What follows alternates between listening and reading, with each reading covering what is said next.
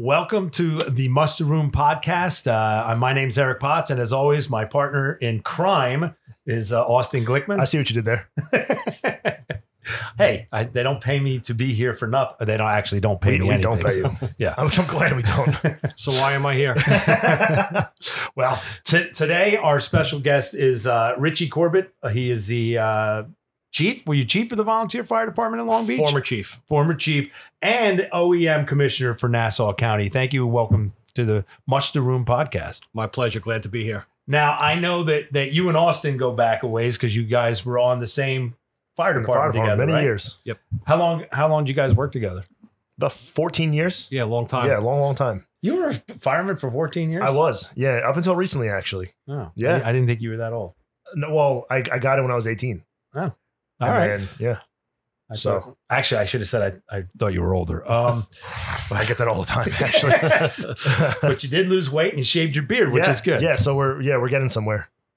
All right. So tell us about how you got into firefighting. And Austin, obviously you guys, this is really about firefighting and you guys, so jump in and talk about it so together. First and foremost, Rich, just so you're aware, you're the first ever firefighter on the Muster Room podcast. That's awesome. So, thank you. Yeah, it should be a nice honor for you, okay, to be here with us. All right? Lucky me. Yeah, well, so, the Muster Room, it's not just law enforcement. We do focus a lot on law enforcement, but the Muster Room is for firefighters, EMTs, paramedics, and military. So we all have the same mission. Exactly. You're one of probably many firefighters that we're going to have on this show over the next few years because we know the show's going to go places. So without any further ado, like Eric was saying, kind of give us a little background about who you are and how you got into the first responder field. Honestly, when I was a little boy, I grew up in the Bronx, and we used to hang out on the street back then when you were allowed to. And the craziest thing happened. We were standing around the corner in the Bronx, and we were all looking at the fire alarm box, and we were talking about it and what happens and how the firemen get there. So I had the dare of want to pull the box and see what happens. So I pulled the box. The fire department came, but just as I was pulling the alarm down, my mother happened to look out the apartment window. So back then, my mother came out after the fire department left, and she literally beat me to the firehouse. It was a different time, and it was well-deserved. But when I got to the firehouse, I was like, okay, I'm safe here now. And then my mother explained and told me to explain to the fireman what I did. And I just remember I was a little boy, and this big burly fireman, you could have killed somebody. You could have killed one of us. How dare you? This is like a life-saving operation. And I never forgot that guy. Wow. It just resonated with me all these years. So when I moved to Long Beach, I used to like watching the fire trucks. And back then we had the fire horns, and I would try to figure out what was going on and listening around and, chasing a fire truck or a police car on my bike. And when I turned 18, I joined the volunteer fire department. And cultivated a life of first responder and fire. It has, I never regretted a day. Yeah, doing awesome. it. I've had some good days. I've had some horrible days. I have some days that I still carry with me that I wish I didn't. Yeah. But the good days surely outweighed the bad days.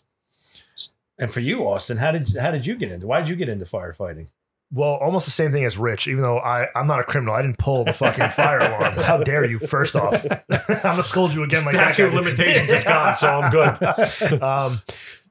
I think he got enough punishment from his mom. Yeah, I'm sure he did. Yeah, especially the Irish mother that you got. I'm sure she gave you a nice whooping. Nice talking to. Yeah, talking to. Yeah. I was in high school, and a buddy of mine, Zach Grunther. I bring up Zach a lot, actually, because he's one of my best friends and vice president of the organization that we work with. He was a junior volunteer firefighter in the Point Lookout Fire Department, which is a neighboring town in Long Beach. And I remember being like 16, 17 years old. And I would see Zach, at the firehouse, and he was wearing all this cool gear. And even when I was a little boy, I was obsessed with the fire department. Same thing. I used to make my dad and my mom chase the fire trucks anywhere in Long Beach or really anywhere on Long Island. If I saw a fire truck with lights and sirens, I would beg them to follow. So I always had this intuition to want to serve and become a firefighter. So seeing Zach, doing it, and then we turned 18 and Zach became an official, full-fledged volunteer firefighter. And I'll always remember the day. I remember being in the car with him when Point Lookout got an emergency call, and driving in the car with him with that blue light flashing. I thought we were the coolest fucking people in the world. I was like, this is fucking awesome. Like, it's almost like we're cops, but we're not. And people are pulling over for us, and we're going, quick through, town, even, we're supposed, we're not supposed to, right? Supposed to do the speed limit. It's supposed to do the speed limit. The blue light here in New York is just a courtesy light, as I learned later on. But nonetheless, I felt like it was like this empowering, really awesome thing. And then seeing Zach run into the firehouse, jump on the fire truck, they take off. Thankfully, it wasn't too long. It was probably a bullshit call, but as we would say. And I think they came back, and I was like, holy shit, I want to fucking do this. I want to do this too. So I turned 18 and I signed up to join the City of Long Beach Volunteer Fire Department. Within a few months, I was in the department, and then a few months later, I actually left to go to college. Yep. And because of that, they actually created a new rule, the Austin Glickman rule. The Austin Glickman rule, where if you go away to college, your time away doesn't count towards your service. But I was the last one where it did count towards my service, so I got off probation super quick compared to others who've now been after me. And they created this rule that that doesn't fly anymore. He had like 8 months of active service, and 10 months away at school, so it all counted. So he got off probation, right? Got off probation, but he did do all his required courses and kept his percentage. I don't believe it. I was a buff. I still am a buff. And for those of you who are listening who don't know what buff means, it means somebody who takes it to the next level. I was so enriched in the fire department. I essentially lived there for those 8 months that I was still here before I went to college. Really? I was in the firehouse 24 hours a day, 7 days a week with all my friends, because we all joined together. Fire nerd.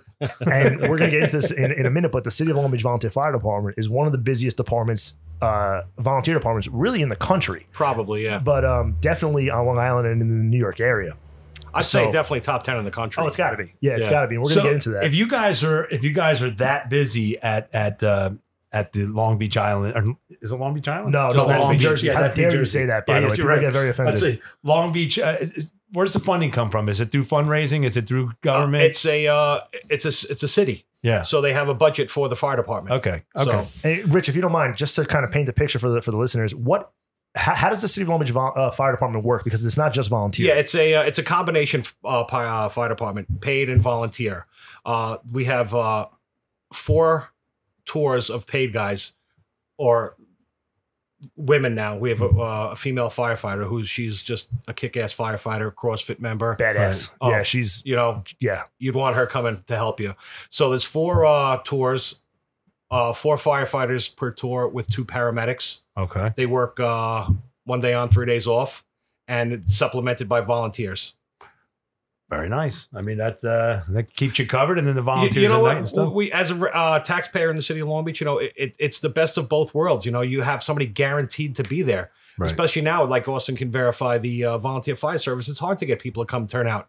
With the economy and people going to school, and some people having 2 jobs, and even kids nowadays are helping with the family bills. So we have that guaranteed response. So we're really lucky with that. Yeah. And it seems like having the 24/7 ALS is something that's great to have. Absolutely. And what's good about that, what's a little unique about that is the 24/7 ALS is strictly for the Long Beach Fire, for the City of Long Beach, and one of our neighbor district that we contract with. So if you call for an ambulance at 3 a.m, you're going to get somebody with advanced life support. And if that ambulance is tied up, the firefighters who are all ALS trained are going to show up with the engine and wait for another ambulance. So, it's a great system. You're getting life-saving support to your location, absolutely, which is awesome. Yeah. Now, Rich, do you remember after you became a full-fledged volunteer fireman? Do you remember your first call? I don't remember my first call. I remember my first fire. Okay, yeah. I was at the firehouse. I was cleaning the fire truck, and the call came in, and the dispatcher was like, dropping hints and stuff like that. And so I got dressed, and back then it didn't matter if you went to fire school or not. You got on the job training. You know, like when you first started, I'm sure, before you went to the academy, you were probably on the street for a couple of weeks. Yeah. And I remember we were driving. It was in East Atlantic Beach on Scott Drive, and we were going around some twisty, turny roads because Long Beach is a grid system, north, south, east, west. But Atlantic Beach, where we cover, had some turns and stuff like that. And we pulled up, and there was just smoke coming out of the garage. And so my captain was like, all right, follow me. So I followed him like a moron. I didn't know what I was doing. We're going to go down these stairs. Okay. Put your mask on. Okay. And so it was, I was the deer in the headlights, Right. And it was a small fire, but that was my first, and I'll never forget it. Did you feel a sense of trepidation? Did you feel a sense of elation? I mean, what was the feeling knowing that you're going, and then when you got there, and I know you were green and you were listening, but to see the fire and then to actually fight it, I mean, what's that feeling? On the way there, I was a hairbag, because I rode the truck probably 10 times, right? So what are we going into? What do we got, guys? But when I pulled up and like the first arriving chief transmitted the working fire, I didn't really pay it much mind. I got excited. Yeah. But then when I pulled up and I saw the heavy smoke out of the garage, it was just like, okay, what do I do now? Yeah. All the training, everything, you forget everything your first time and you just run around like a madman. All right. I get it. Yeah. You too? Same thing? Well, my first fire was a little different. So my first real fire was a row of taxpayers in Long Beach, which ended up being a 4-alarm fire. So it was one of the largest fires that we've had in the city of Long Beach in a long time. In a very long time. Yeah. So I remember like it was yesterday.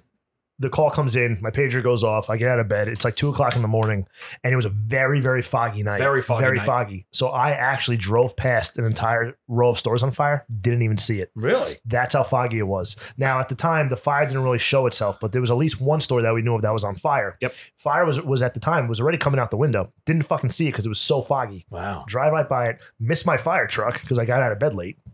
Jumped up on another truck, end up getting there probably within a few minutes because it's actually close to the firehouse.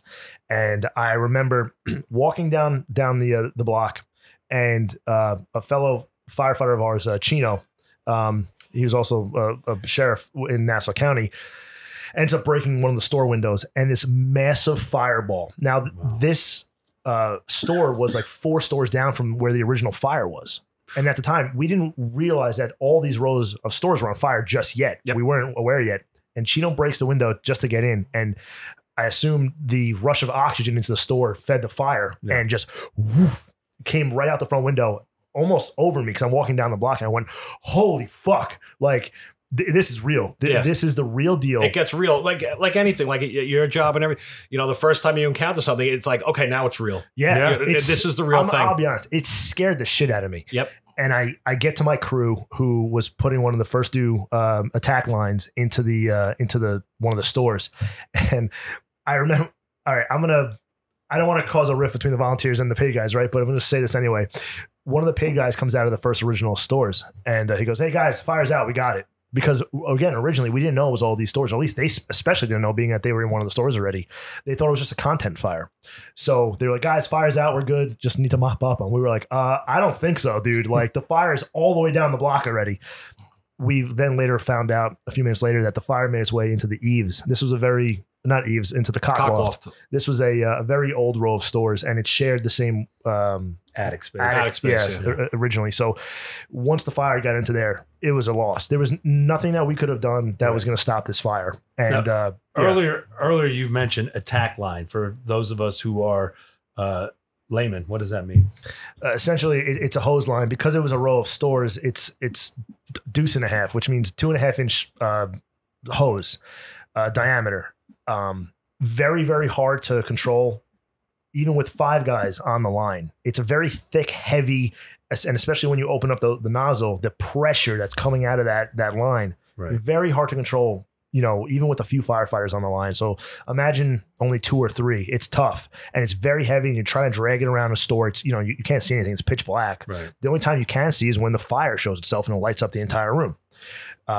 So we're bringing in this, first or second due attack line into this store. And I remember the captain who was on the line with me at the time, John Marino, because he got there first and he ended up sucking through a lot of air. His bottle runs out. And he was like, "Austin," he's like, "stay on this line." Now I'm by myself at this point, and I'm like, what the fuck am I doing here? Because you're not giving up the line. You can't give up the line. You don't give up your line. Right. It's like it's degrading if you give up your attack line. So I'm holding this nozzle, and as the fire starts to roll over our head again, and I'm like, I don't know what the hell I'm doing. Like, again, as Rich said at the time, even in 2008, you still didn't need the fire academy to actually go in. Yeah. Now, of course, it's all changed. Yeah. But you didn't need it at the time. It was on the job training. And I'm standing there and I'm like, I don't really know what to do right now. I'm assuming I need to put the water on the fire. I'm assuming that makes sense to me. Right. And I remember doing that for a second or two, and the fire got knocked back a little bit. And then thank God, more guys of my crew ended up showing up and, taking over from there. And I kind of just followed their lead. But Rich, you were there that day? That was my first real fire as a chief. Okay. So explain what you were doing. Well, when I first got, my first thought was like when I first became chief, we had a fire in a house. It was like a 1-room fire, got knocked down real quick. Then I had another fire, probably like 1.5 rooms, knocked down real quick. And my ego is, it's a good thing I became chief because, we're saving all this property. Right. Then we pulled up to that fire and it was just deflated. There was just so much fire everywhere. A historical part of town. The restaurant where I took my wife on our first date is on fire. It's just, and plus, it's a small town. So we all know the people that work at these businesses. We know the owners of these businesses. But it was just something that I never wanted to see as chief. Right. As a fireman, I'm going to beat this fire's ass. But as a chief, you're just like, oh my God. Then as we're calling in more mutual aid and the alarms are growing, I realize I am responsible for every single person on the scene here. Yeah. And I've only been chief for a month and a half. So what's that feel like? I mean, is it organized chaos? Is it chaos? Are you controlling panic at all, or? I'm controlling my own panic. That's what I mean. Because, absolutely. I always say, your image or the way you present yourself is 80% of the job. Yeah. So I always try to keep a cool head.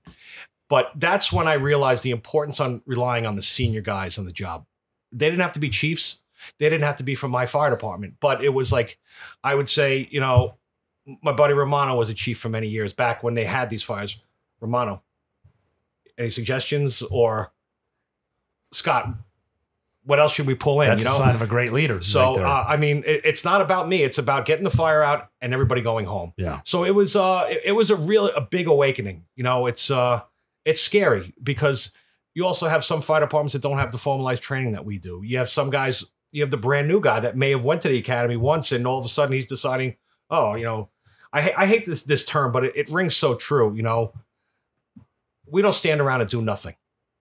Meanwhile, right. Sometimes the safest place to be is across the street. Yeah. When you're dumping that much water on it. So that's it. But it was, it went out. Thank God for firewalls and alleyways. Hours later, though. I mean, we were there for like 10 or 15 hours. Oh, long. And then we ended up going back the next day. It was actually the weekend before Memorial Day weekend. So, these stores lost the entire summer business and stuff. So, it was.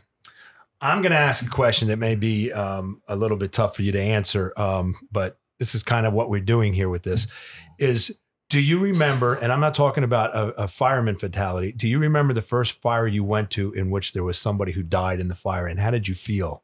His name was Socrates. Okay. He died, it was called the Victory Apartments. It was more of like a Section 8 housing. Not bad people in the building, just going about their business. And it was the first time I saw a body that was burned. And, there was guilt. Yeah. But I kind of let it go. And it was just, I'll never forget it, obviously. Did anybody, do you know that after that, any of your fellow firemen not deal with it the way you did? And anybody have trouble with it? Back then, there was no discussing it. Yeah. That's what I learned as I got older. You were a pussy if you talked about it, or if it bothered you. And true. It kills me to this day that so many lives could have been saved if we sat in the muster room and be like, listen, let's let it out. Exactly. Let it out. It's okay to cry amongst ourselves. It's okay to yell. It's okay to curse. Smash the plate. It's okay.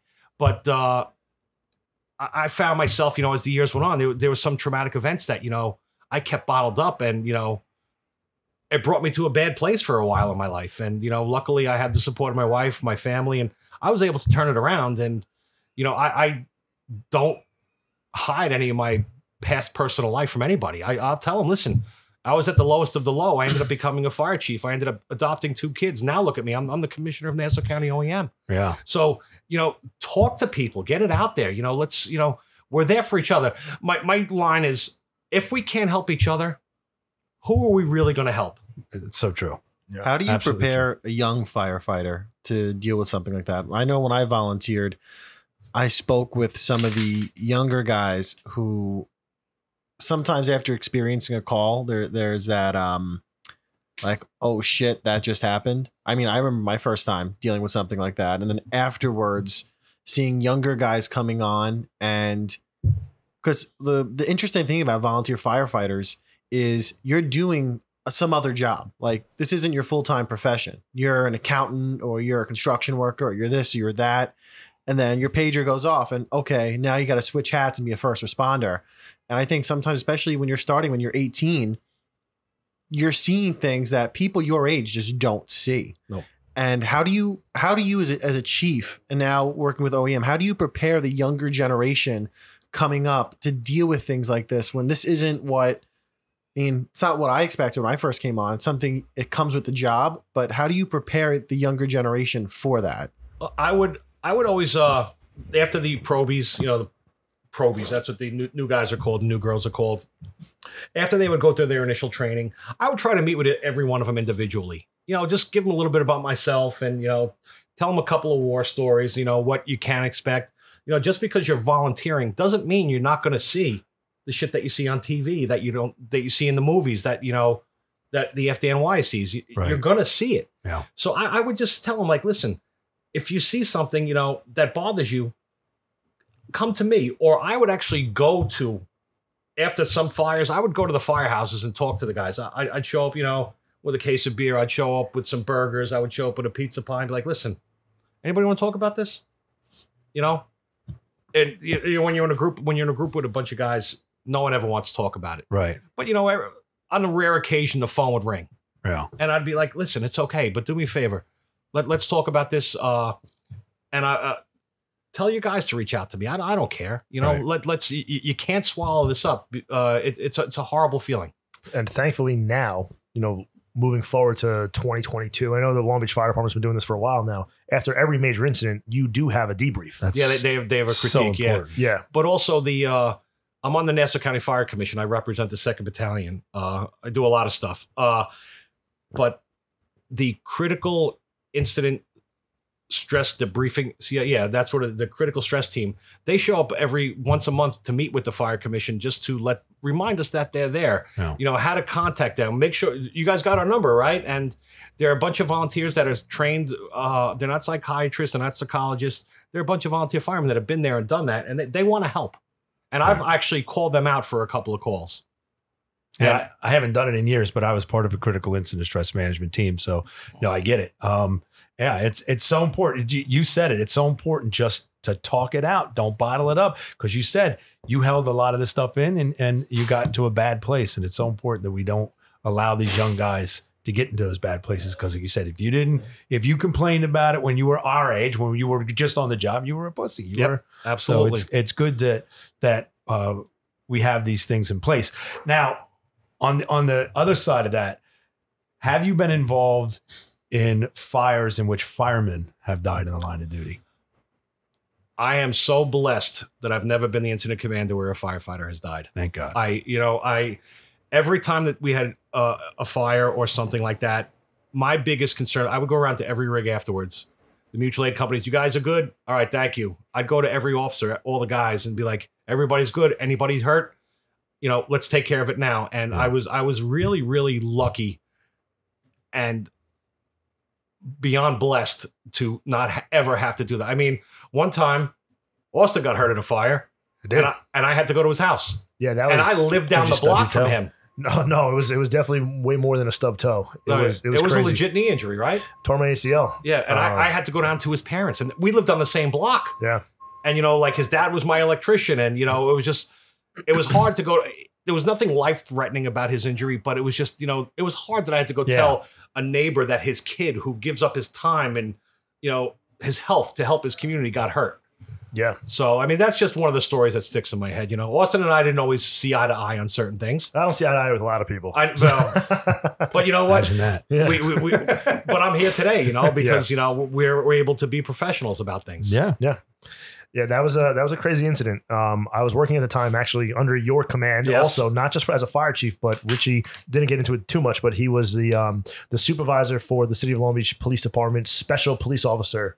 Not a program, but it's well, they have a program, but it was a full-time position for me and a couple of other people. Right. So at the time I wanted to get into law enforcement. So the City of Long Beach has this program for those of us who are in college who want to get into law enforcement, where we're essentially like beach patrol. We do crowd control. We write parking tickets, things like that. And because the city charter allows city employees to respond to emergencies as a volunteer firefighter with permission of your supervisor, being Rich was the fire chief, of course I had permission. I was working one night and pager goes off for a reported building fire. Now that's one of the reasons that we're allowed to go to the scene and leave our current job. So I get on scene. I remember I responded from the boardwalk. I actually stripped down naked because I didn't want to ruin my uniform. Yep. So I literally got completely naked, put on my fire department garb, and go into the building. It was, I think it ended up being like a 2 or 3 alarm basement fire, but it was a garage. That was the car fire in the garage, multiple cars on fire in a garage, but there was no ventilation, so there was nowhere for the smoke to go. And it was a nightmare trying to get the hoses inside, and the hoses got stuck underneath car wheels and yada, yada, yada. So me just being stupid and thinking I'm this, jacked, young kid, I thought I could carry an entire hose down this, ramp by myself. And I learned the hard way I couldn't. So I'm dragging this charged hose line down this ramp, and I ended up tripping on another hose line, which I couldn't see at my feet because, again, I was breaking the cardinal rule. I was walking into a fire. I wasn't crawling, right? So it's completely my fault. Trip over the hose line. My body goes one way. The hose goes the other way that I'm carrying, and it twists my body. Oh. I feel the crack in my knee, drop to the ground. I was stupid. Also didn't grab a radio because I was so happy to go inside. Yep. So I'm laying there by myself, completely, smoke, and I couldn't move. I just knew I didn't feel the pain yet though, but I knew something was wrong, really wrong. And I remember taking off my regulator to scream for help. And then I sucked in all this, toxic smoke immediately. Now, thank God I was able to get my regulator back on right away. Cause if not, I probably would have died actually taking in, toxic smoke like that. Yeah. And I put my regulator back on, and I just thought to myself, all right, well, thank God I fell where I'm on the hose line. Firefighters coming in or coming out are going to find me at some point. I got plenty of oxygen in my tank. So I kind of came to peace that I know I was going to get found. And I did. Within probably 30 seconds or so, a firefighter stumbled over me. Probably he was actually walking also. Yeah. And trips over me, finds me. They think I'm dead.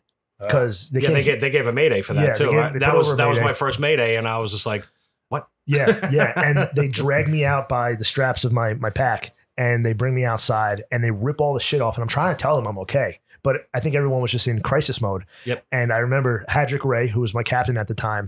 Now he's one of the chiefs of the fire department. They threw an oxygen mask on me for whatever reason. And he takes the oxygen mask off and goes, "Austin, are you okay?" I was like, "Yeah, I'm fine." And from up top, he lets go of the oxygen mask and whoosh, it smacks me back in the face. I'm like, "Oh, what the fuck?" They put me in the ambulance. And again, now at this point, now the pain's starting to come in because, I'm relaxing and I can feel the pain coming onto my leg. So I'm telling Eileen DeBarry, who was the medic at the time, I'm going, "Eileen, something's wrong with my leg." And she goes, "Okay." She goes, "We got to cut your pants off." And I go, "No, my dick's out." I'm naked. I'm like, "You can't take these pants off." And she's like, "Well, we have to." So I remember them giving me a towel. And I covered myself, and then they take my pants off, and they do sure it. It wasn't a washcloth. You said it, not me. Yeah, it wasn't a washcloth. And they end up doing the full assessment, and then ended up learning a day or two later it's a torn ACL, and I had to go through that whole surgery and all that stuff. But that was a pretty crazy experience. Yeah, it was a hot night. We actually had a department meeting that night, and stuff like that happened. So guys, listen, I keep looking down at my phones. I just gotta make sure nothing is going on. So. I don't want you to think that kind of. I guess that kind of rolls into our next portion. You're acting. And we're gonna get back to the fire department. So I want to talk about Hurricane Sandy, but you are the OEM commissioner for Nassau County. Acting OEM commissioner, but you were the deputy commissioner. Yes. For OEM, now acting. Hopefully soon to be full time. If for those of you who are in Nassau County politics. Tell us about OEM. What is OEM? How'd you get involved with OEM? OEM is the Office of Emergency Management. I am responsible to make sure that all first responders have whatever they need to help the residents. I work closely with DPW because all grants that come into Nassau County funnel through OEM, whether it be emergency road repairs, infrastructure repairs, vests, tasers and stuff like that. We're big with the fire department TRT teams. So what is that? Technical rescue teams. Okay. Not every fire department in Nassau County, 72 fire departments. Not everybody has their own technical rescue team because of the training and the costs. So there's like 5 or 6 teams that have merged from different departments, and we help get them equipment, because if the 3 of us are from 3 separate departments, your department should be responsible for paying for it all. So it all comes from Nassau County. Okay. So that's that. We draw up plans. We're constantly updating plans for emergencies, no matter what the emergency is. Planned events. Joan Jett is playing Jones Beach, Eisenhower this weekend. So awesome. we have mass gathering plans, plans with EMS, with fire, with police to work together. We have a command post with all the radio frequencies that everybody works out of. We got some pretty cool toys. I mean, it's a great job. I absolutely love doing it. And what I love the most about it is I always joke around that being a first responder now, I'm 54 years old.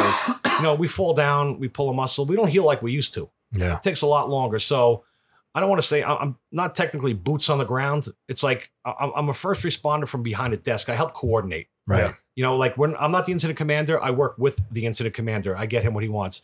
And what happens is if somebody needs something, they go through their resources. If like a fire department doesn't have it, then they will call either a neighboring department. And if they don't have it, then they'll call OEM. We will scour the county to see if we can get them any resources. If nobody in Nassau County has it, then we'll go to the state. If the state doesn't have it, then they'll go to the feds. So it's a progression. It's an easy way to track.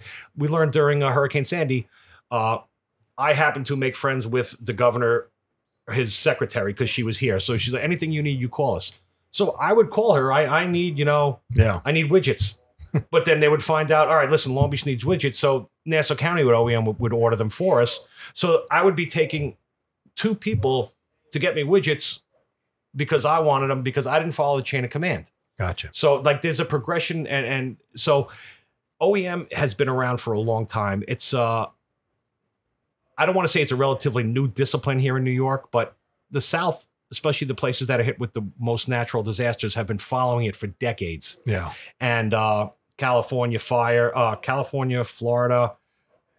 Texas, and Louisiana. I mean, they are so established in their emergency management systems that they basically wrote the book for it. And so it's a federal thing now with FEMA. So we're all working together to get on the same page to make sure we operate uniformly.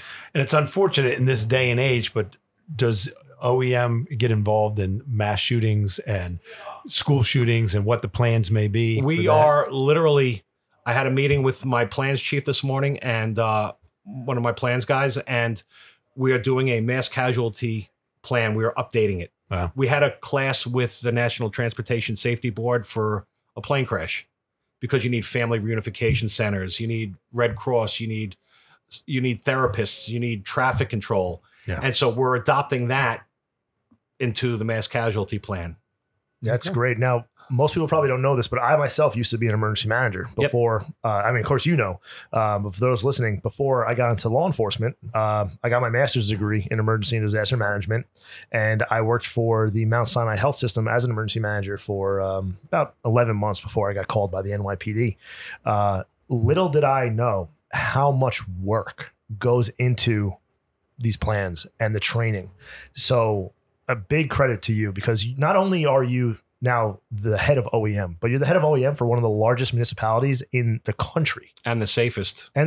Yeah. Well, you know what? Also, I appreciate those accolades, but without my staff, I'm nothing. No, I get that. But I want you, I do appreciate you acknowledging the fact that I'm the commissioner, but without the people that are behind me, I'm nothing. And that's so the let's give truth. them a big shout out. So huge shout out to the entire staff at OEM. Yeah, thank huge, you guys for everything. You guys are the best, and I appreciate everything you do. Yeah, but you're not an empty suit, right? You're not just someone who was placed there because you're a figurehead, because you're politically connected. You were placed there because of your knowledge and experience. I like to think so. Yeah, I think so. I know so, because again, we've been on plenty of emergency calls together. Yep.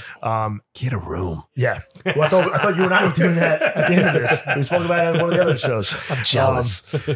I think that's actually a great lead in because of all the training and experience that you have. But there was one incident in particular, a very large incident. 2012. 2012 that probably, I know it definitely shaped your career. It definitely shaped mine. So let's get into that, because that's one of the main focuses of this podcast today. Is I want to talk about Hurricane, or really Superstorm Sandy. I forgot about that. You did forget about that. Yeah. Very small incident. If you can you kind of paint the picture of the storm itself, not of the incident, but kind of for those who weren't on the East Coast, what was Superstorm Sandy and why was it such a large storm? It was three hurricanes basically coming together, and they all happened to meet basically in New York Harbor during a moon tide. Yeah. During, the Earth's axis was going to the left. Somebody annoyed the savior. And I mean, it was basically everything that could have gone wrong with weather went wrong with weather. Yeah. And the reason, I was a weather geek when I was in emergency management. So this is the only reason why I know this. So the reason it wasn't a hurricane technically when it made landfall, because it was 74 mile per hour sustained winds. So it's not considered a hurricane, which is 75 mile per hour sustained winds. But as Chief Corbett just said, it was these 3 or so odd storms that merged together off the coast of Florida, really. It started down there, but I think they all merged together. Well, like in the devastated Caribbean, New Jersey and New York coastlines. It devastated. I mean, I think it was actually the most devastating storm, even though it wasn't considered a hurricane, one of the most devastating storms money-wise in the history of the United States. Billions and billions. And we're talking about, Category 5 storms have hit down in Florida, Louisiana. Katrina, right? But I think even Superstorm Sandy, because of where it hit in particular, was more damaging than any other storm, or one of the largest storms in the history of the country. Because of the population density. Right. That's why. Right. So I think it ended up actually making landfall right on the border of New York and New Jersey, right in New Jersey. Yeah. And the devastation, and Joe, maybe you could throw up some photos and videos of the storm itself I'm sure in Long Beach there are still houses that are damaged or destroyed. In New Jersey, there's still houses damaged, destroyed, and haven't been fixed. So October 29th, 2012, Superstorm Sandy made landfall in Jersey, right on the border. And for those of you who don't know, Long Beach is essentially across the road from New Jersey. If you look at it on a map. Sandy Hook, you can see our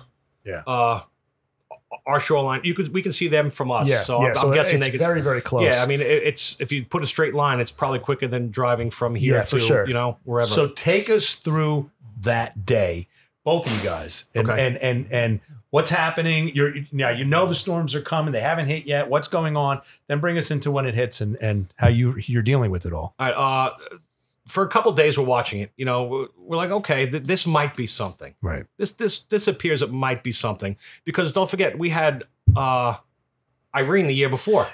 Oh, yeah. So Irene was supposed to, that was the death blow. Right. But it gave us nothing. Mm-hmm. It gave us nothing. A couple of down trees, no, minor flooding.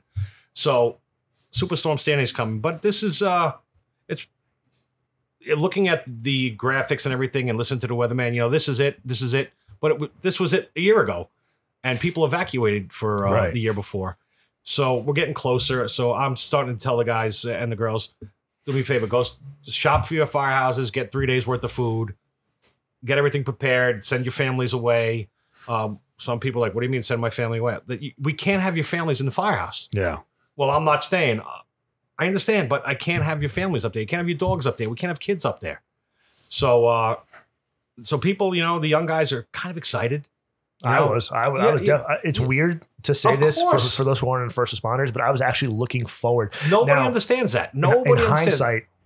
Of course, I wouldn't want. I worked it. I didn't look forward to it. I was standing out there. It was terrible. But at the time, I was a young gun. I only had a few years in the department, and this was going to be my first real major disaster that I was going to take part of. Yep. So we start going around like each. At the time, I bought a boat for each firehouse, like an inflatable raft. That the guys can drag. And it's getting closer, and every day it's getting a little closer. So then we order the evacuation probably a day before. Which is typical. Yeah. No one's leaving. Yeah. No one's leaving. A couple people left. Everyone thought it was going to be a dud, just like Hurricane Irene. That's exactly it. So I remember the night before, I'm talking to Richie Shue, another guy in the fire department. He's like, I think this is going to be bad. I was like, I think it might be, because, you look at I rely a lot on my weather information from surfers. You think they're a bunch of stoners. You think they're a bunch of morons that are riding away. There's nobody that knows more than the weather than a surfer. Yeah, they want those waves. That's it. Yeah. So, and I'm not implying that he's a stoner or anything, but like in general, when you stereotype somebody. Right. But Shu's a huge surf guy. He right? is. Yeah. And so I'm like, yeah, I think it might be. So the day of comes in. It's a beautiful day. Yeah. There's nothing wrong. You know, the waves are coming in, you know, crashing along the boardwalk, and all the media's down there. And Al Roker. Yeah. Every schmuck from north of Sunrise Highway. Oh, we're coming down to see God's Theater. Oh, you know, and all I'm thinking is, as a first responder, is like, if we have to get out of here, jerks like you are going to be stopping at Starbucks, blocking traffic. Right. So it's building up. It's building up. Lifeguard headquarters gets swept off the off the pilings. Channel 12 is down by where the lifeguard headquarters is, and she's doing her report. In the street now, she gets swept off her feet on the street. So now I'm starting to get a little pissed off now. I'm like, why are these people down here? Why aren't they backing up? Because they're just putting my people in danger. Yeah. And that's the mindset I'm starting to think. I'm like, okay, now it's like, put the image away, put your, your press clothes away. Now it's time to start, boots on the ground. And as time goes on, it rains a little bit. Then I'm starting to hear other fire departments, like Island Park is one town north of us. I mean, right over the bridge. They are screaming on the radio because the flooding. They flooded probably 10 hours before us. Wow. And they are much lower than us. They're like a bowl. It was built on marshland. Yeah. And it was, they're screaming for help. And we're like, what is going on there? And we get to the top. We can't even get into Island Park because of the flooding. And so there's boats floating on the main street, and it's nuts. So now the flooding starts coming to us slowly. It comes in real slow, like eerie. It's like when you watch a horror movie, when the bathtub fills up and starts like going over, something bad's going to happen. Right. So I'm at fire headquarters at this point. I'm in front of fire headquarters. I visited all the firehouses, make sure everybody's set and what have you. The water starts coming up, and it's coming up. And now it's about 3 inches deep. The bay has met the ocean already. And all of a sudden, I just look north, and we have a big power plant in Island Park. It just goes boom. And all I see is it was just a big gray blue light. Not that loud, but then it was the eerie silence, and the lights went out. Everything went out at the same time. Wow. And we're like, okay, this isn't good. Yeah. This is not good. And we still had cell service at that point. We still have radio communications at that point. But I was lucky that I have 2 chiefs that were below me, Chino and RJ Tusillo. They were 2 young guys who had no kids. They weren't married. So they told me, Richie, go home, be with your wife and kids. We got this. So I'm like, are you sure? I said, I'm a phone call away. So they sent me home because there was a lot of rumors from people that, some haters out there were going around saying how I abandoned the city and all this other stuff. So I just want to set the record straight on that, if I may. Absolutely. Fuck those guys. And so I know a lot of them. Sorry. But 2 particularly. But they stepped up and they told me to be with my wife and kids to protect them. Right. They didn't have kids, so they were cool with that. Cell phone service was still good. And so can I say something real quick? So I remember the last thing you said to us before you actually left. So it was a general rule at the time that when winds got above a certain mile per hour, I think it was 60 mile per hour. Yeah. And this is like a national standard. Yeah. You cannot do any more emergency response. You're not allowed to, because you're now putting yourself in grave danger. You can't lose your you can't lose your first responders, because now who's going to show up afterwards if there is a true emergency? So I remember before Rich left, again, you went to all the firehouses. Was that including, unless it was life or death? No, right? no. This was, you are no longer allowed to respond. Again, this is a national standard. Wow. You cannot respond once it hits a certain criteria. Okay. And we hit that criteria. Yep. And it was, I don't know, maybe say like 6 o'clock in the evening. It was still young, early on. Still early, yeah. And he left. And I remember all of us in the firehouse, we were like, what the fuck? We can't, we're the fire department. What do you mean we can't respond? And it was weird for us to like hear that. Yep. Later on, we had to break that rule, and we'll get into that. But yeah, I remember being a young guy and hearing like, I can't, I'm a fireman. Now, you've been in the police academy, you've heard the same thing. Yeah. So, it's a national standard. Yeah. That's the rule across the board. Yeah. So, and I just remember you saying that, and it was really I had weird. to make some decisions that I'm not, you know, I didn't want to make. Yeah. But you know what? How would I tell your mother and father, you know, oh, he was out, you know, there was a car stuck in water. It turned out nobody was in it, but you know, the car got swept on top of him and he drowned underneath the car. Right. You know, I had to weigh, you know, risk versus reward on everything. Yeah. You know, everybody was told to evacuate. You know, so and unfortunately they didn't. Yeah. So later on that evening, so my phone rings. Cell service is dead, but somehow somebody gets through. Richie, there's a big fire in the canals. I was like, okay, cool. I'll get the fire department there. And there was 8 houses burning in the canal section. Very small. It's a decent sized section, but the houses are all close together. I mean, everybody heard about the fire in Breezy Point where all the houses went up. Yeah. It was basically a smaller scale than that. So the firefighters that were in headquarters, they saw this from the roof of City Hall. I was on top of the roof watching it. They all decided, you know, listen, they didn't say fuck Richie Corbett, but they said people need our help. This place is burning. Well, so the way that we actually received the call was 2 ways. So again, our 911 communications went down around like 7 o'clock. So now at this point, the water was probably knee deep, and it would continuing to rise. Eventually, it got to about waist deep. Some points it was chest high, about 5 to 6 feet of water in other areas of Long Beach. And we were up on the roof because somebody came running to the firehouse. I guess from the canals, or I don't know how they got the message to us, but they did. Yep. And they came knocking on the door. Hey, listen, there's a massive fire in the canals. And then we did receive a phone call too. And like Rich was saying, even though we had no cell service, every once in a while you would be able to send a text message or a phone call would come through. And we all go to the roof. It was a lot of volunteers and a bunch of the paid guys, and we're all listening, you know, watching. And I think it was Moose, who is an all-time paid guy, was like, no, we got to go. Yeah, it was him and Tommy O'Dowd. Yeah. And Tommy O'Dowd was the lieutenant at the time. So we essentially were falling under his command, under the chiefs. And he was like, we got to go. We're going to try. We don't know if the trucks are going to make it there, but we're going to go. Yep. And I remember that journey. The journey alone was a crazy journey. And the firehouse that was closer, the guys couldn't get their rig out, but they had a portable pump that they put the portable pump inside the raft that they had and dragged it down there. And these guys are, you know, waist deep, walking through sewage water and just trying to, you know, it was basically, okay, every house in the middle is on fire. Let's start protecting this house and work our way in. Right. And from the back. And it was an operation that went on. But the craziest thing is, like Dawson said, they were walking there and getting there. It was knee deep to waist deep. By the time the fire was out, the water was gone. Really? Well, we were also there for like 8 hours. But if you think about it, Island Park was flooded for days. Yeah. Katrina flooded for weeks. Yeah.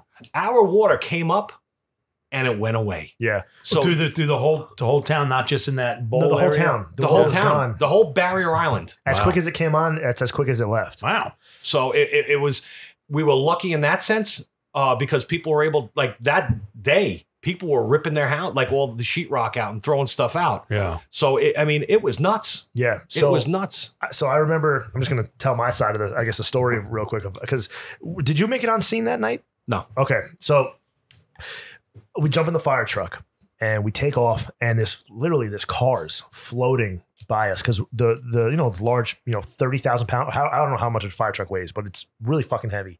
So as we're driving by, we're creating these wakes, and the cars are getting lifted up and they're floating by us, and we're hitting everything that could be in the middle of the road. We're hitting. There was parts of the boardwalk that got ripped away, and we're literally just crushing these things as we drive by. And how these engines made it there, I have no clue. I think it's probably just a luck or somebody was looking down and wanted us to get there. And I remember showing up on scene, these row of houses completely engulfed in flames, and it was so windy, about 70, 75 mile per hour winds. There was chunks of the houses that were flying off, not embers, wooden chunks on fire flying past your face. It was like a movie. And we get on scene, we hook up to a hydrant, and all the neighbors that were outside watching essentially their houses burn start cheering for us. Like, yeah, that you guys made it. Thank you so much. You guys are our heroes. And we're like, we got this. We're going to put out this fire. And we open up the hose line, and the water goes, and just nothing. But don't forget also, remember the guys that were operating the engine, they had to try to hook up to a hydrant that was underneath the water. Right. No, I'm the one who hooked up to the hydrant originally. So it was, the task alone was astronomical. Right. And nothing comes out of the hose line. And the entire crowd goes, yeah. Oh, shit. Like, they got so deflated, And we essentially had to fight this fire with our bare hands. Yep. We were able to get some type of water pressure. We had the portable pumps that were actually dredging water out of the street. Yep. And I remember at one point, Dave Latterell, who was no longer a firefighter in Long Beach, but he was one of the captains at the time. He grabs me and he goes, "I need you to get to the roof of this house." And I go, "What?" It's 75 plus mile per hour winds out there. You want me to go to the roof of this house? He goes, "We have no other choice. You need to get to the roof of this house." Now, mind you, every house around me is burning. The car below us exploded. The tires were exploding. There was a gas tank, not a gas tank, a propane tank on the house next to us that had barbecue. Yep. And we were worried about that. And we were taking bricks that we found. There was a house under construction. We took these bricks. We're breaking windows, just using bricks and just throwing them through the windows because we didn't have any tools because the trucks were so far away and we couldn't get to them. We find a portable ladder that's up against one of the houses that, again, was under construction. I go on top of the roof and I'm looking around. I'm like, what the fuck am I doing up here? With the wind blowing. With the wind. I'm like, I'm going to die. I really, at that point at my point at the time was, I'm not making it back from this. I literally thought I was going to die. That was the first time in my career as a first responder that I actually thought that was the end of me. And it was me and Mazziotti. Mm-hmm. And we're up on top of this ladder and he hands me this hose line. And I just put this hose at the time. At that point, the fire had made this massive hole in this house. Now, as Rich was saying, we were trying to protect the surrounding homes. So we went to the last house that was on fire. And we knew if we put this fire out, all the other houses should remain intact. So I just remember putting this hose line into this hole, opening up the nozzle and just standing up there for a good, 20 or 30 minutes as just complete chaos was happening around us. It was like out of a movie. You were like Lieutenant Dan up there. Yeah, like on top of the boat as it was going through this major storm. Yeah. It was insane. It was crazy. And till this day, how we were able to put that fire out, I don't know. Because typically a fire of that size, 8 homes on fire would be at least a 4 alarm fire. At least maybe third more, alarm, yeah. At least, higher. yeah. So we're talking about hundreds of firefighters would typically be on scene. And, there'd be 50 fire trucks and all different types of material. And OEM would probably show up and you'd have all these resources. I don't remember who requested it. It might have been RJ. I remember him getting on the radio as we pulled up and he goes to our dispatcher, he goes, "Send me help. Notify Island Park, notify Oceanside, all these surrounding towns that would typically show up." And our dispatcher goes, "Chief, can't." And RJ wasn't able to process it. So he goes, "Okay, that's fine. Get me whoever you can." And the dispatcher, I think it was Griffin, who's one of our senior dispatchers, was like, "Chief, listen, you have nobody coming to help you." And I remember hearing that on the radio and going, "Oh shit, we're by ourselves. We're completely by ourselves." We ended up having, I think, 2 engine trucks there from, I think it was engine 2 and engine 4. Because like you said, engine 1 couldn't get there. They took a boat. Yep. Ladder 2 and the tower ladder. Yep. And that was it. So we're talking 4 fire trucks, maybe 30 firefighters, mayy 40 at most to fight. And I don't even think you had that many people. I don't think there. so. Yeah. To fight 8 homes that were on fire. And I don't know how we did it. I don't know. There was definitely, I honestly feel that there was some divine intervention looking out for us there because, I mean, the one house that was on the north end of that, it didn't burn. Had some fire damage from the heat and everything, the radiant heat, but it didn't burn. And, they're so close together. How did they not go up? But how did a couple of houses in the block behind them went on fire, but how did not the whole block go up? And, I don't know. And then I remember seeing even guys from the Point Lookout Lido Fire Department, which is one of our neighboring towns. They ended up walking over with a boat also. Yep. Some of those guys came over because they knew we needed help. And they put a portable pump, I think, on this boat, and I think they put some tools inside. And that was but even before then, experience. Like before that big job happened, we were getting calls for car fires. Car fires were just lighting off left and right all night long. Where it got to the point where the guys would be driving the rigs, and it didn't matter if it was an engine, ladder, or a rescue truck. They would drive the rigs towards the car, hit the brakes, and the wave would just put the fire out because we couldn't stay there to put the fire out properly. Right. It went out. Yeah. Smart. But I was, it's amazing, when you're faced, when you're face to face with, I don't want to say tragedy or, the inevitable or, your last licks. But what the stuff that people come up with, when you have to be resourceful and that comes with years of training, years of, thinking and, size up. It's like, no matter what it is, like I'll be driving down the street and I was looking at the buildings here. And the first thing I saw was I was sizing up a building at the end of the block. And I don't live here. I'm never going to be here. Right. But when I drive around town all day, I'm constantly sizing things up. And, what would happen if this went on fire? What would happen if that went on fire? What if this? So I honestly think with the experience that we had there, that the guys knew and the girls knew, we don't have time for this. Let's just come up with something better. Yeah, we had senior firefighters that were there, me not being one of them. You just brought it up. Now looking back at it, all those guys and gals who were there, who were the seniors, they all had their own families. Yeah. They left their families to make sure that the city was safe.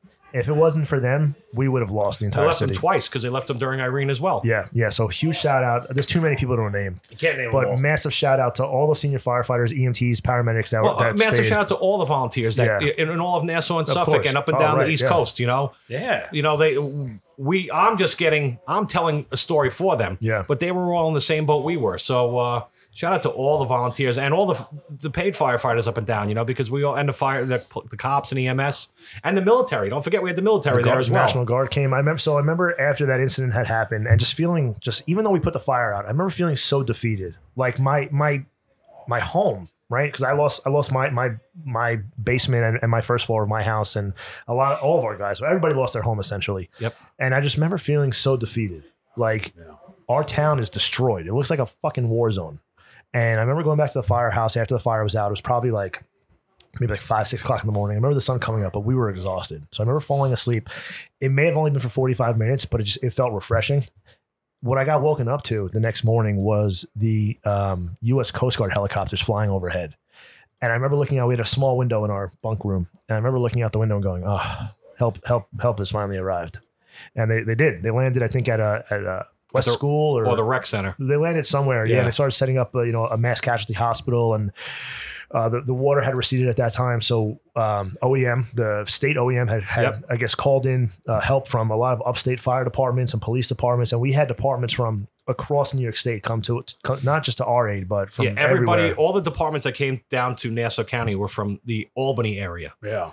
And they came down, and I mean, I at one point I was laughing because we have such modern state-of-the-art equipment here in Nassau County that we protect our firefighters. And, I mean, I hate to say it, the budgets on these people in some of our departments are astronomical. It's almost embarrassing. Yeah. But I remember this one department, Selkirk, New York. Guy came down, he had a chief car and 2 guys that were in a tanker.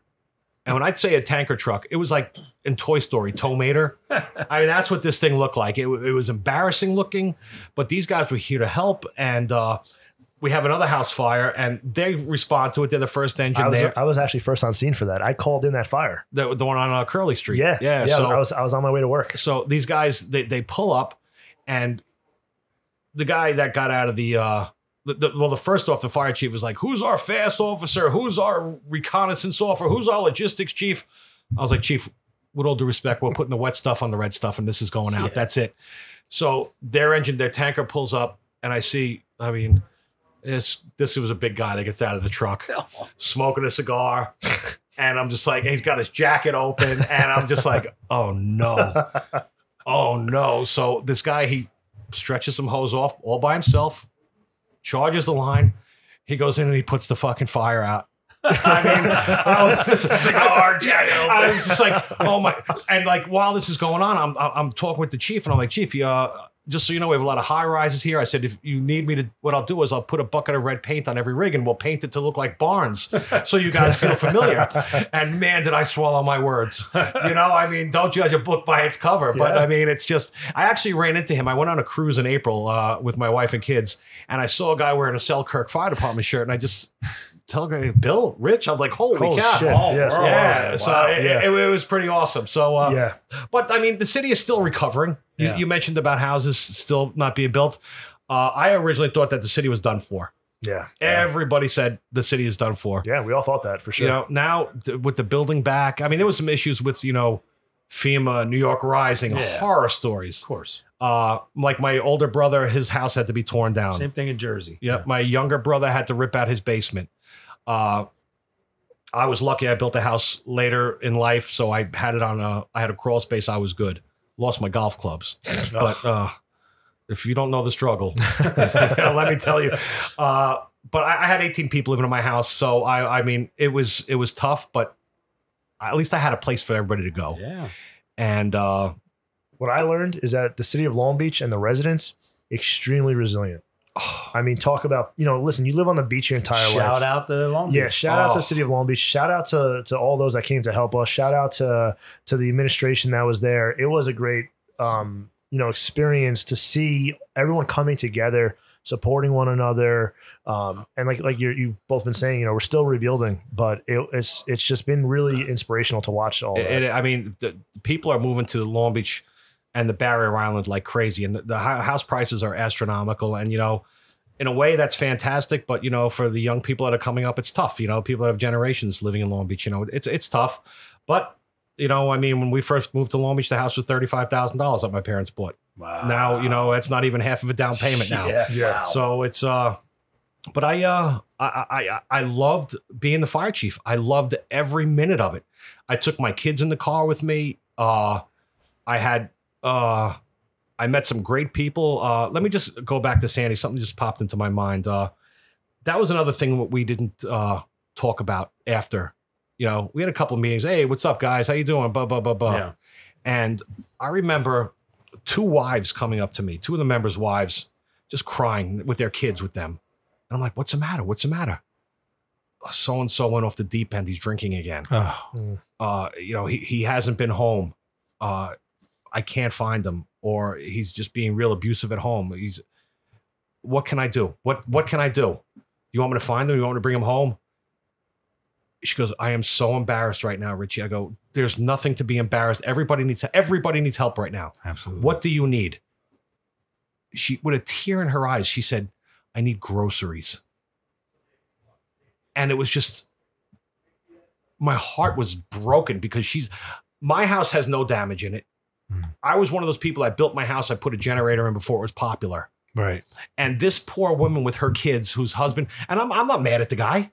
He didn't know how to deal with it. Right. And, none of us do at the time. Mm-hmm. And just asking for groceries. I was just like, what have we come to? And it was just, and we had another story. This is kind of funny. Another guy went off the deep end. He stopped coming around probably like the second or third day after Sandy. And he showed up at the firehouse with his girlfriend. Like we had set dinner times at the firehouse because we had the state troopers there and we had the National Guard.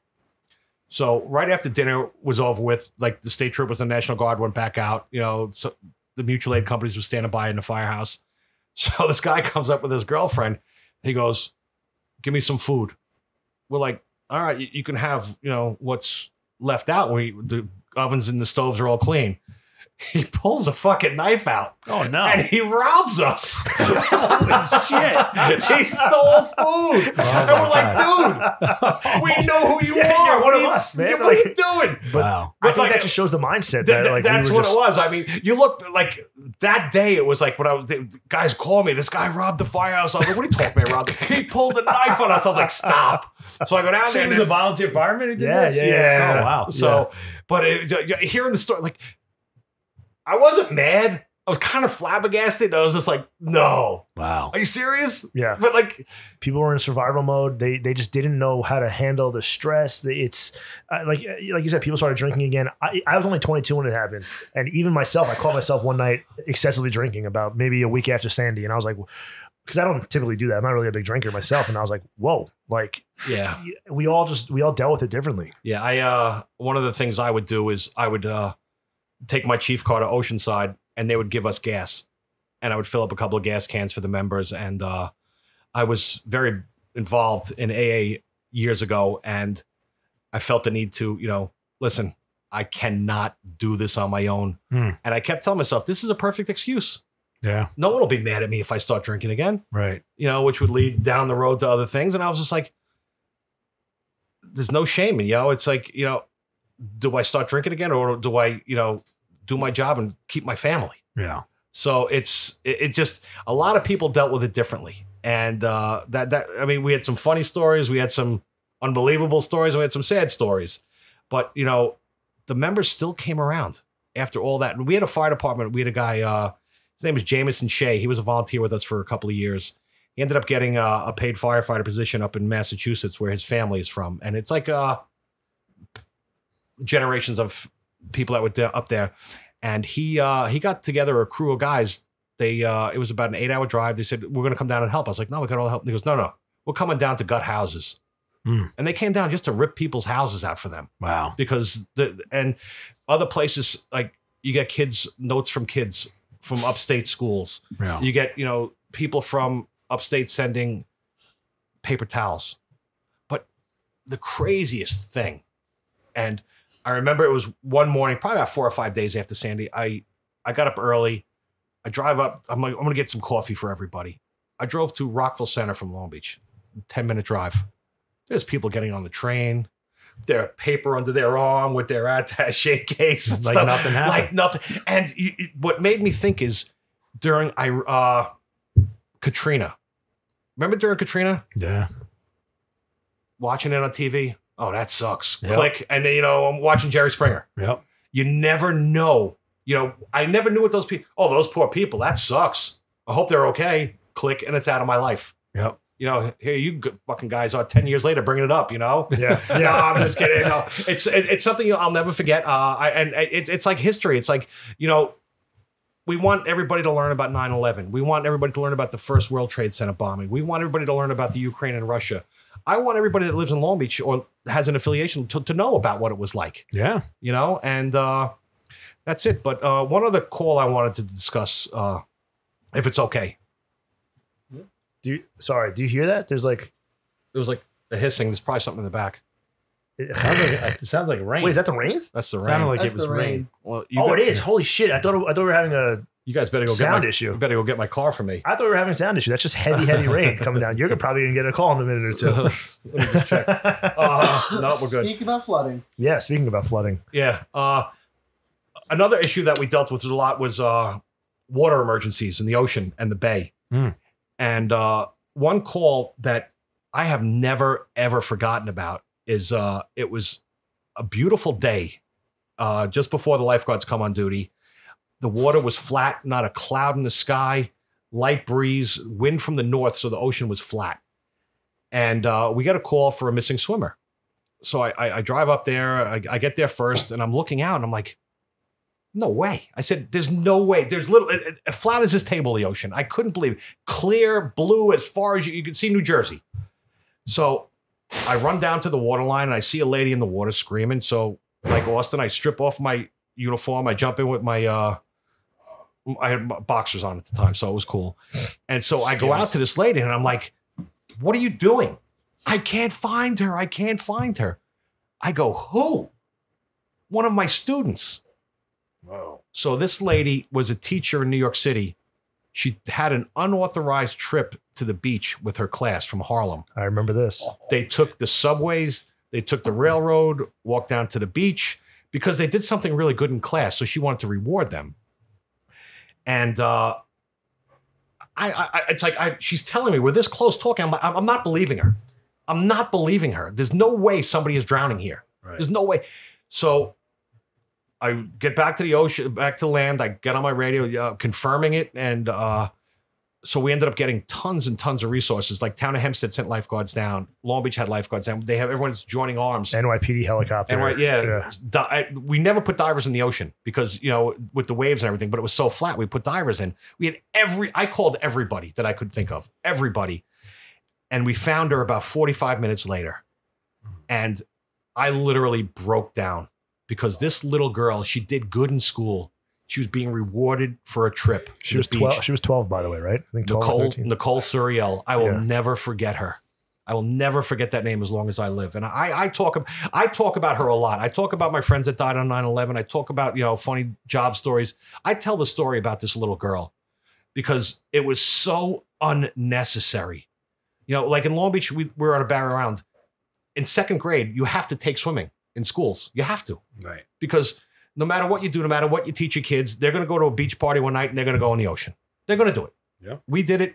Everyone's going to do it. Sure. But this poor little girl who was led with such bad decisions by these teachers and the administrators and it just, that call, I mean, There was no fire. There was no car accident. There was no extrication. There was no blood and guts.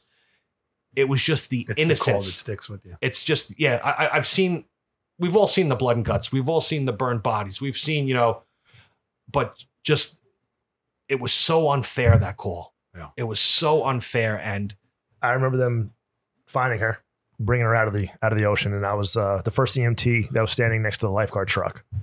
And just where I happened to be standing and where they happened to find her. And she was really close to shore, which is what I also remember, because the lifeguards originally had gone all the way out. And they were, like Rich was saying, they were searching for so long. We thought that she was taken out. We knew she would be by the rocks somewhere. That's typically where the bodies end up. But she was maybe like 15 feet, not even from the shoreline.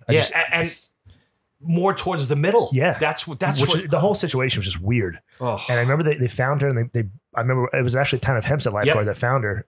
Their feet ended up kicking her body. They bring her up out of the water, and she was pale white, like just white as a ghost. And I remember, like, when I was in the water before everybody got there, as I was diving, I was saying, please let me find her, but please, I don't want to touch anything. Yeah. It was just,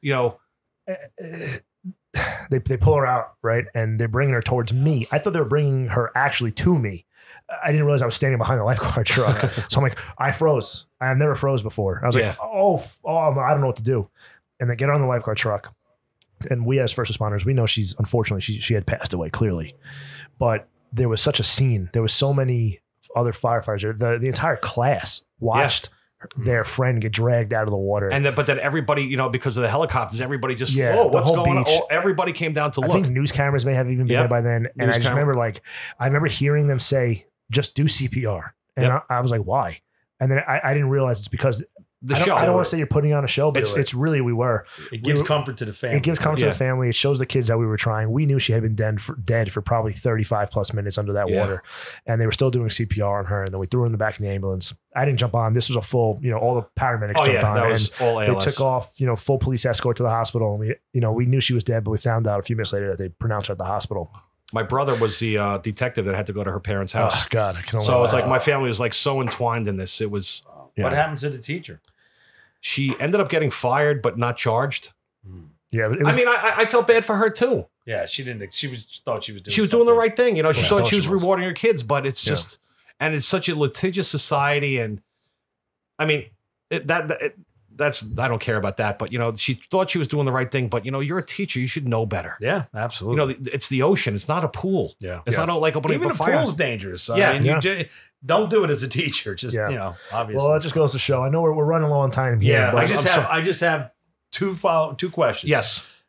One is, do you see less people? And I'll just ask both of them. You can answer. Do you see less people volunteering to become firefighters? And what are you doing to encourage people to do it? And what would you say now to get somebody to come and become a volunteer fighter? Become a volunteer firefighter. It can lead to amazing careers. Has with me. Yes. Yeah. You can get firefighter training. You can get EMS training. You can become a paramedic, from an EMT to a paramedic. And you can get a job right off the bat like that. I see a lot less people doing it because of the time constraints, the requirements, the rules, personal lives. Yeah. But a lot of times now, a lot of kids in society, they don't understand the going out and communicating and making friends. And, they don't understand the brotherhood or the sisterhood or the fraternity of it. They don't understand the importance of helping your community. One of the things that Nassau OEM, we have what's called the SAFER grant. It's an opportunity where if you're a volunteer firefighter, you can go to Nassau Community College for free. Whoa. If you pass, we'll pay your bills. If you get a B, and it's all prorated. But it's funny because these younger kids now, they don't understand if it's for free doesn't mean you don't have to do anything. Right. Whereas, the parents lay out the money, we'll reimburse you. But if junior doesn't go to college and gets F's across the boards or all incompletes, and if their mind is say you have a 17-year-old in college, we have to call the parents and be like, sorry. Too bad. Or if they go, hey, where's my check? I better talk to junior about that. No, it's a great organization. I love it. I'm not as active as I really at all anymore. I'm kind of old and I got a lot going on in my personal life. You're a little busy. You're the OEM commissioner. I think you get I'm a father of twins that are going to be seniors this year. So that's That's all I got. So, well, you say you're not involved. You're 100% involved. What are you talking about? You're the main guy for the entire county. You know what it is? I figured, you know when you do something good and you're on top? Yeah. I want to leave on top. I don't want to come back and do something completely stupid that ruins everything I've worked hard for. I hear that. So last thing, I know that you brought something with you. Yes. To the muster room. Brought a couple things. All right, so let's see what you got for us. All right. Now, if those of you who are just watching for the first time, every time somebody comes into the muster room, we ask them to bring something that's personal to them, that means something to them, that we can put in our studio to let people know that they can see who's been here before and what they've gone through. Yeah. I know you guys are both cops and retired cops, and I'm a huge supporter of the law enforcement community. My son actually volunteered with the organization a couple of times, and it changed him forever. So, and your brother. And my brother, yes. Lieutenant with the police department. Yeah, my brother's lieutenant in Long Beach Police Department, who was actually my boss my younger brother was my boss for about a year. So thank God we had my mother to square away any issues. So that's it. So this is a Long Beach Police Department challenge coin. This was given to me by somebody that was very, very important to me in my life and my career. This was given to me by former Commissioner Mike Tagney, who did 42 years in the Long Beach Police Department. And when he retired, he passed away 22 months later. Yeah. He formed the lives of many kids, coached, mentored. He was my soccer coach. Yep. He was my boss. He was the type of guy that if he saw like kids that he knew, he would stop and say if you're doing good. If he saw you doing wrong, he wouldn't call your parents. He'd straighten you out. So really great man in my life. So he gave this to me. I do have another one at home. So I would like his memory to be shared with you guys. Of course. Thank you. This is a challenge coin from the city of Long Beach. They were made after Sandy, and it's got the new city logo that they have, and on the back it says stronger, safer, smarter. That's the one. And lastly, it's I had a few of these, so I'd like to bring it in. This is our Hurricane Sandy bar. Oh wow, that we had for our uniforms that everybody got. So phenomenal. That's it. Rich. Thank you. We appreciate Thanks, you. Austin. It's good to see you. Yeah, it's good seeing you as well. Nice to meet you. You've been a phenomenal guest. I knew you would be. I appreciate that. I was a little nervous. I'm not going to lie. You didn't sound it. You sounded great. Thanks. It's funny because watching you grow up and stuff, and the way you've brought things and how far you push things to make things better for a lot of people. We always thought you were a little snotty kid from down the block, but he is. Oh, I know. But you know what? Underneath that, exterior, there's a heart of gold, and I got to give props to his parents for that. His hardworking mom, hardworking mom and dad. Yeah, his dad is a very hardworking electrician who. I've met mom and dad. Mom and dad are nice, very nice people. I met mom a couple times, but Larry, he does a lot of work for a lot of people. He takes care of my mom's electrical needs, and he does the right thing. Very nice. Shout out to. Eclectic Electric. Eclectic Electric. Give Larry a call. He's going to be retiring soon. Good for him. He deserves soon. He's been talking a lot about it a lot. Did he ever tell you the time that he yelled at me because he got a new Suburban? I didn't know that, and I put a ticket on it. So, I didn't. Not everybody tells me. I was giving parking tickets out for a long time. No one ever tells me when they get a new car, but they told me when they get a ticket. So, yeah, I've called you, I think, once or twice. It happens. Yeah. So again, Rich, thank you so much. It's been an absolute pleasure. Again, shout out to the city of Long Beach. Shout out to the city of Long Beach Fire Department. Nassau County OEM. I mean, you got a resume, longer than this table. So you've done a lot of great work. Thank you for all you do. We appreciate it. And you've been a great guest. Again, thank you for coming in. Thanks for having me. I appreciate it, guys.